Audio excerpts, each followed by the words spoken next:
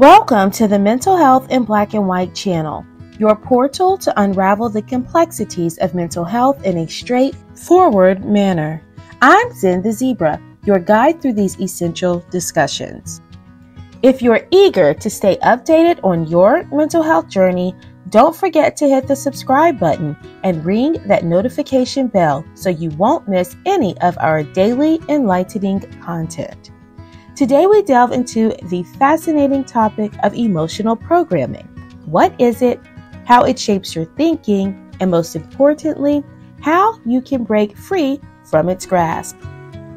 Emotional programming originates from the experiences of your early life, particularly interactions with parents, siblings, and other influential figures.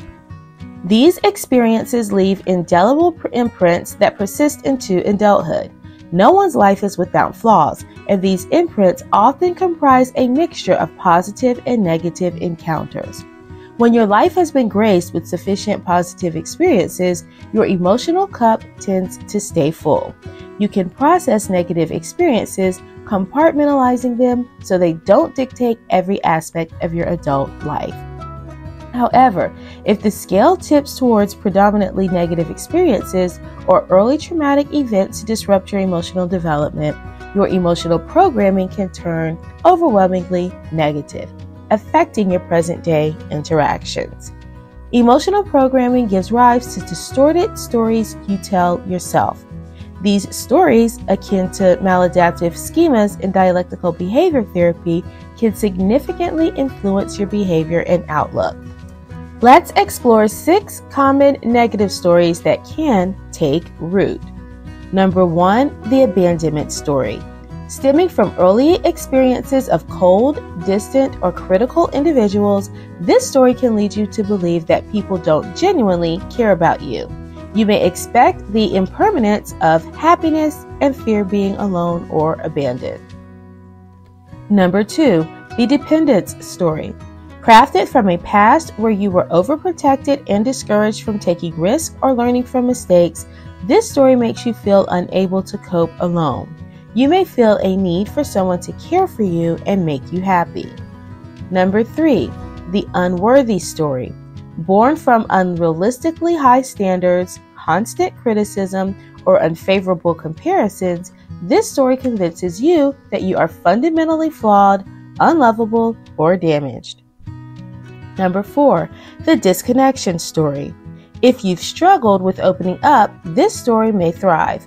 You might find it challenging to feel close to people or believe there's an invincible barrier between you and others. Number 5, the mistrust story.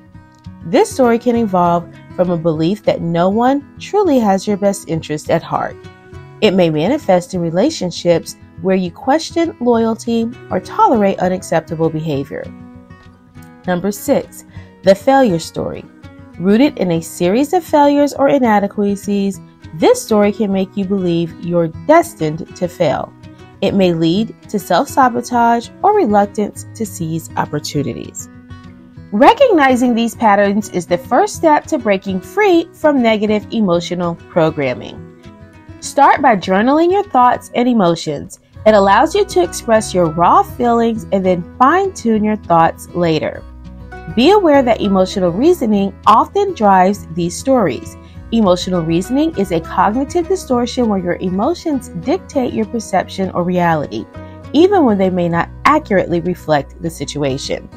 Challenge these emotions and remind yourself that your feelings don't always align with reality. Engage in self-soothing activities to generate positive emotions that can counteract rumination on negative stories.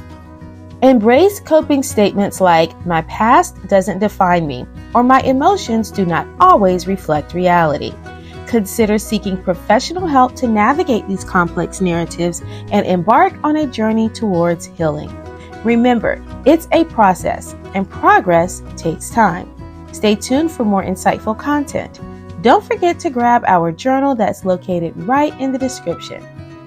It will certainly help you to assist your mental health goals.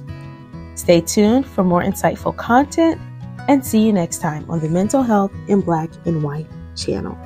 Bye for now.